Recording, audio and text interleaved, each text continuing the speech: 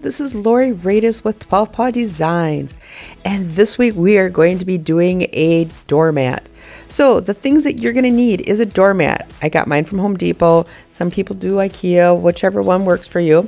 You need some freezer paper, press and seal, and then colors of your choice. And I actually got these outdoor acrylic paints from Michaels. So they're fairly inexpensive, and I got a bunch of colors because I wasn't sure what I wanted to do. But just grab your paints and grab your items and go from there. You'll need a brush. And then once you have everything, you're going to take your freezer paper, and I set this up to be 12 by 24. So I'm just going to take a piece of my freezer paper, line it up on my 12 by 24 cutting mat. And then all I'm going to do is I'm going to cut it down to size so that it fits on the cutting mat, because this is actually going to be our stencil material that we are going to use today. And then once you have it on the mat, then I just took my X-Acto knife and a ruler and I cut it down to size so that it didn't have all that extra going through my cutting machine.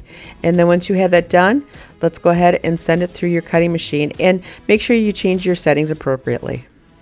Once you have the design cut out, leave it on your cutting mat. You're going to want to weed it right on the cutting mat, because remember, this is freezer paper, so it's going to be harder to put back together again. So do all your weeding right on the cutting mat. Then you're going to take your press and seal, and you're going to put it over the top of it, and you're going to use that press and seal kind of as your transfer tape. So just put it right on there, and you'll be good to go from there.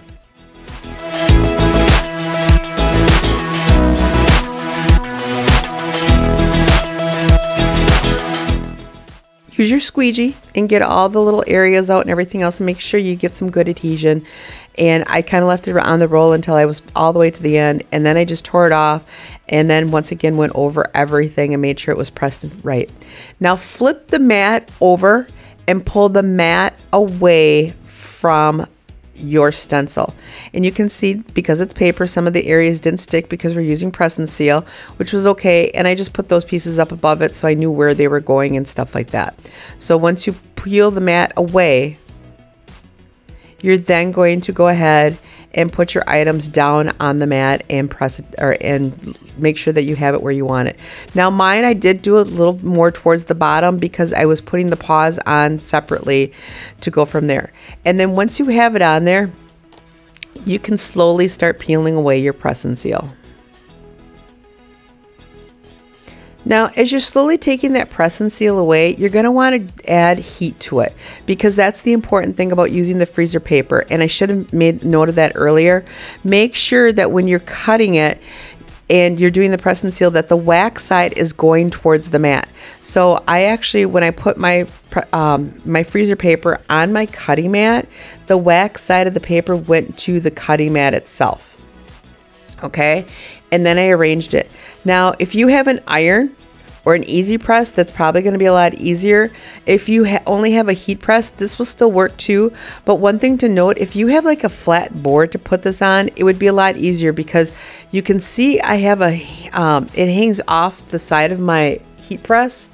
And so the items were moving, and they really, because we're using the press and seal, they really want to be flat.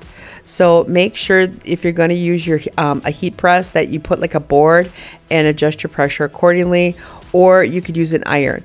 And what I did is I pulled the press and seal away to make sure I had things good in the, you can see it's off to the left there, and then I pressed down my heat on the heat press, and you can see the items were sticking. The problem is that when I started moving it to the other side, they started coming up. So again, if you have a flat board or something, it'd be a lot easier. Or if you own an iron, which I don't even know that I own an iron anymore, use an iron, or if you have an easy press, use something like that.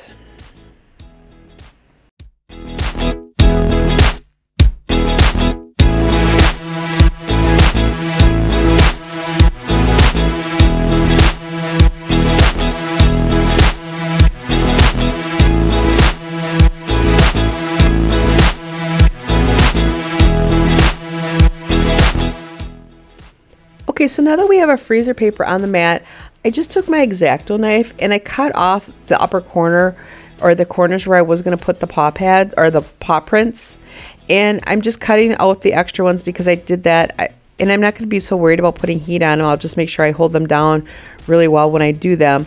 But I'm just laying them out on my mat, and I actually used 3 sets because I have the 3 babies, and so I just kind of knew where on my mat I was going to go with them. So I just used an X-Acto knife, cut them out, and then just put the paw pads, or got an idea of where I wanted my paw pads to go. If you only want to use the 1 set, you can do that. You can use as many, you can use multiples. The options is totally up to you on how you want to handle that.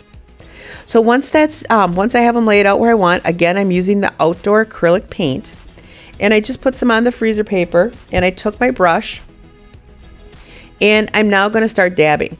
Now, if you run into an issue where some of the centers are coming up on you, push pins work really well. So you could use push pins. Again, this is one of those situations where, remember, you want to get good paint into the mat because you want to get them down into those crevices and stuff like that.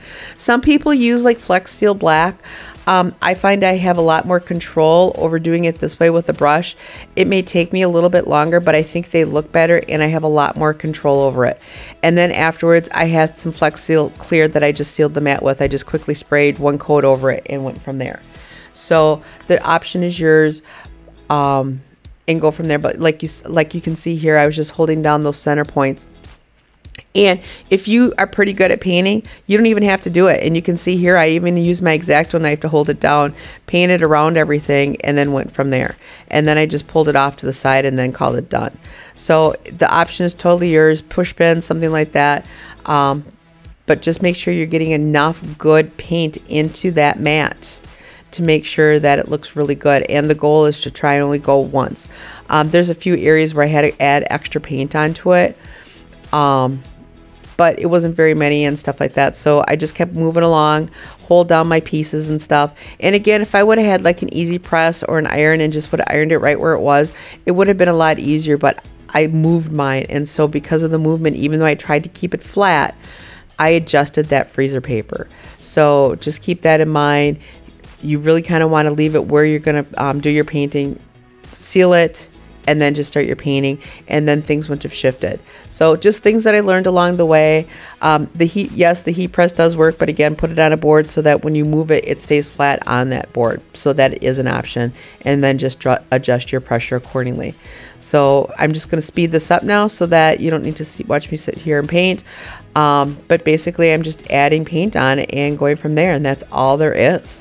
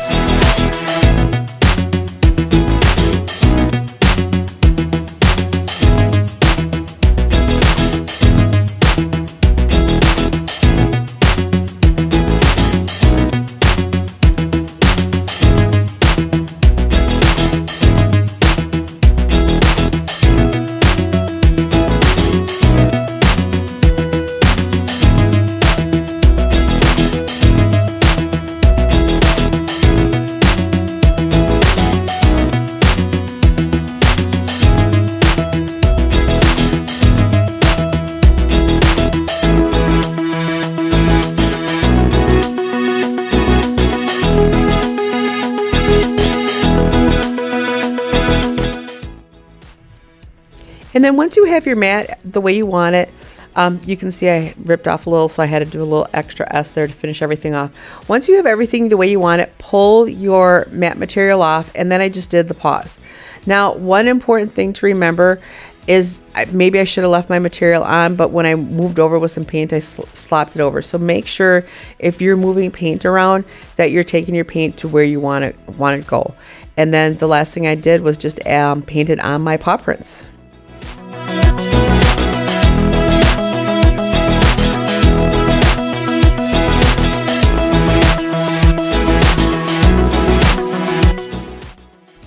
If there was any spot that you had a little extra paint on, I just took my X-Acto knife and kind of scraped at it to get as much paint as I could get off of it. You could go over it with a brown or whatever, but again, it's just something to remember. Take your paint to where you want to go instead of traveling across the mat. But it's simple, fun, and easy project. And then once I was done, like I said, I just went through and just gave it a quick coat, clear coat, and was done. Enjoy, and we'll see you for the next project, DIY project that we do. Thank you. Bye-bye.